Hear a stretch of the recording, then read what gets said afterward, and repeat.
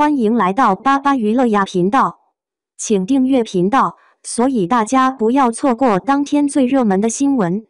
我们今天的时事通讯包括以下内容：长相思第2季将上线，杨紫透露剧情，小夭感情线看点十足。众所周知，演员到了一定年龄，都面临着转型的选择。有些演员喜欢留在舒适圈里稳定发挥，也有人喜欢突破自我。对于观众而言，演员杨紫就是很喜欢挑战自我的女星。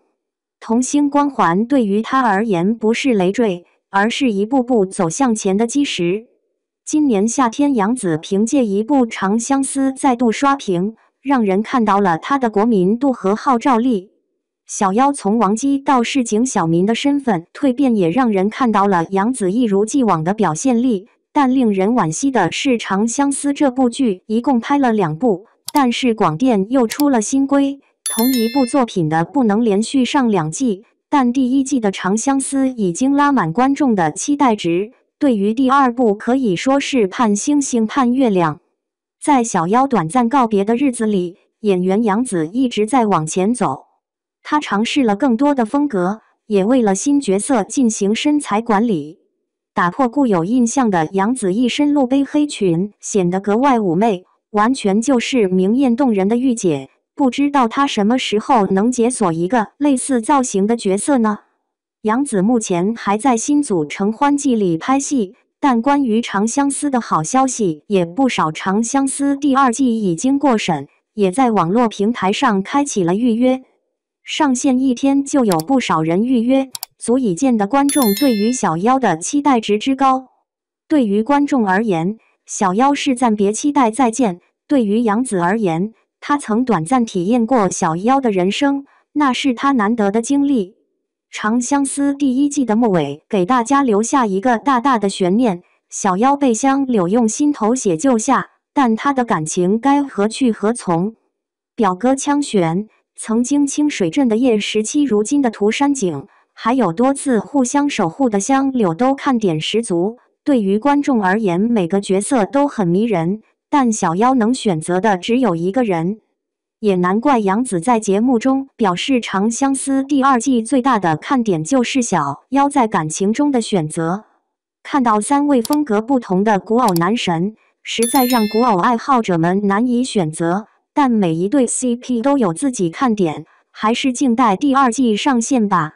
张晚意在《长相思》中饰演男主枪玄，说是男主，但他和小夭之间的故事线却没有其他2位好磕。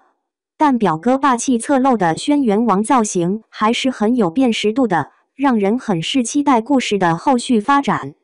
邓为在《长相思》中饰演的涂山璟一角，可以说是人设魅力大于演技。而且小哥哥的脸也很适合古装，在凭借涂山璟出圈后，演员也因此吸粉不少。近期他又凭借云秀行中的查硕寻一角出圈，只要保持现在的状态，再稳定锻炼演技，相信他还是很有市场的。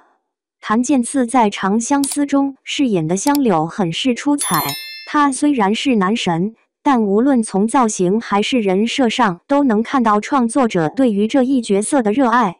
白发白衣，仙气十足，面对小夭时的克制和隐忍，让人直呼克到了。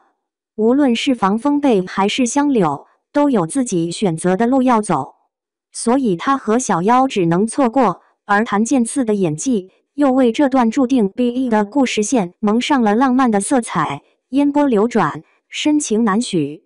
香柳的爱注定不被人知晓，小夭也注定站在兄长这一边。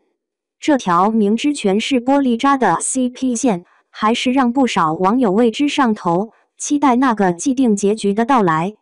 不过不知道《长相思》第2季的上线时间会是寒假档还是来年春天，相信不论何时上线，期待的人一定不在少数。